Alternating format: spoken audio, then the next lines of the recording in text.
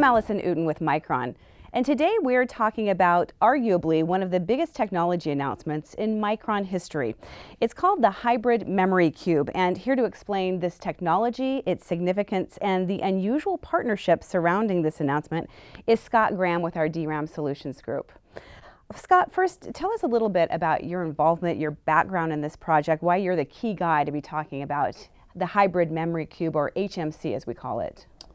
Sure. So several years ago, we had multiple engineering teams working together to try to come up with an idea on how do we innovate new technology, especially in the DRAM space, and try to come up with a technology that can bring more value add back to the DRAM space. And so these guys all sat together and worked diligently and came up with an incredible technology called Hybrid Memory Cube.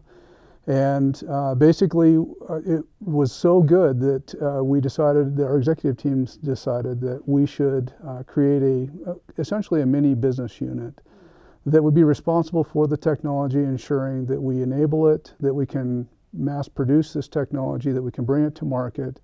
And so therefore, they asked me to come in and become the general manager for this technology in this group and bring it to production. Well, what is HMC and what makes it so revolutionary?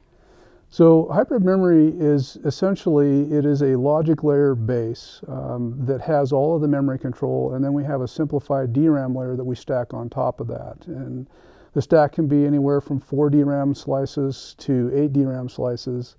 And what's incredible about the technology is the 3D aspect of it, where we use through silicon vias to interconnect basically the DRAM layers and the logic layer. And by doing that, we're allowed to have a technology that has high performance and low energy, and it also consumes a much smaller footprint than a normal DDR type of technology in a module form. So when we couple all those things together, then we've basically taken a bunch of innovative pieces and then created one giant innovative piece in Hybrid Memory Cube. And where do you see it having the biggest impact?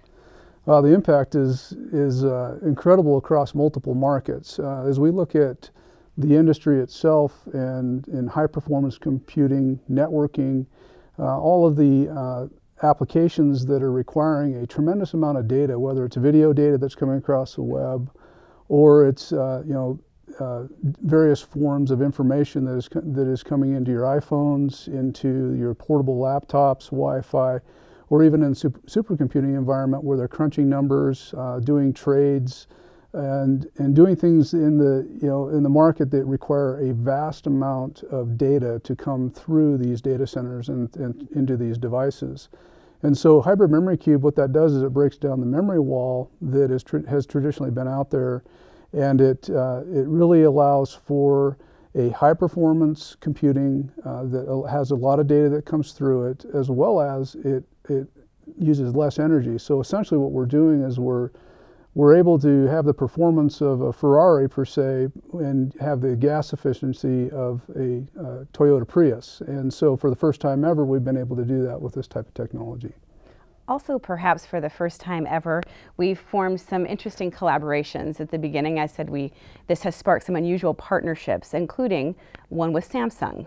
Talk about that. Very interesting. So one of the creative things that we had to do with this technology is that the OEMs and the industry in general is not necessarily comfortable with betting a particular product line on a sole source of technology. And so Micron wouldn't be as successful in taking this technology to more of a mass volume or mass production.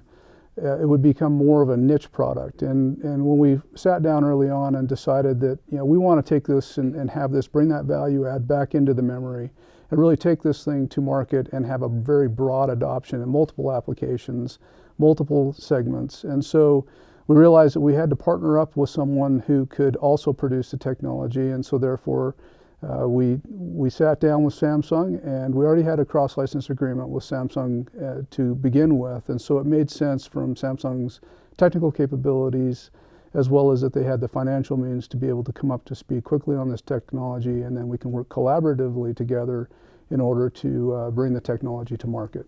While Samsung is certainly the biggest, they're not the only technology that we're working with on this project. Explain the consortium approach to HMC. Sure. So usually as everyone knows, in memory, we typically go to a standards association. JEDEC is the main body that we standardize our memories, and that allows all the memory suppliers to be able to come together along with the OEMs and various enablers and create a standard that everyone can design to.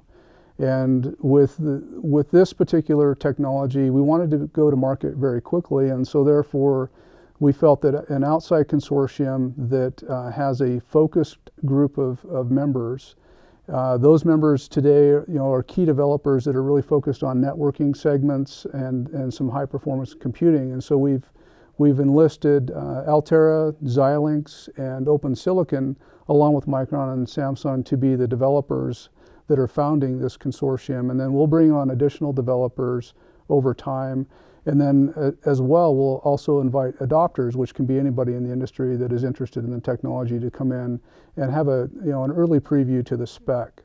The consortium itself is really just it's an opportunity for us to come together and create that interface specification so that all of the various enablers in the industry and OEMs can hook up to this technology. Now that you've announced this consortium, what are the next steps with all of the different players? So the next steps are that we'll have the final developers within the next month. We feel that we'll have that initial developer group established, and it'll be the 5 that I mentioned, and then some additional key OEMs. And what we're really interested in is having the key industry leaders be part of the developers group who have the final say on the specification. And then we'll also open that invitation up. At that point, we'll open the invitation up to the adopters to come and join, which they will have an opportunity to provide some feedback and input into the specification. Then we'll start having these meetings on a monthly basis, very similar to the other standards, industry standards that are out there. And we'll get together and meet face to face, go over the specifications, work out all of the bugs that we need to work out, and create an industry specification that we hope to deliver in 2012. Well, this is really exciting. I appreciate you giving us some additional insight into the hybrid memory cube and the partnerships that surround it, and we look forward to see where this goes in the future. Thank you. Thank you, Scott.